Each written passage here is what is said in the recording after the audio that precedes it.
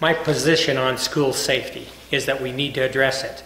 If you'll stop and think for a moment, we protect judges, we protect our airports, our federal buildings. We all have we feel safe when we go in there. Why not protect our kids? Would it be that difficult to put in the same system to know that it's a gun-free zone, to go to school, know that they are safe? There is money to do those things, and we need to make that a priority.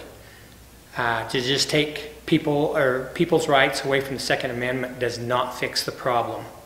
The criminals will still have a gun. But if we take that opportunity to get inside of these buildings like we do the federal buildings, I think that will eliminate and be a good start in making our school system safe.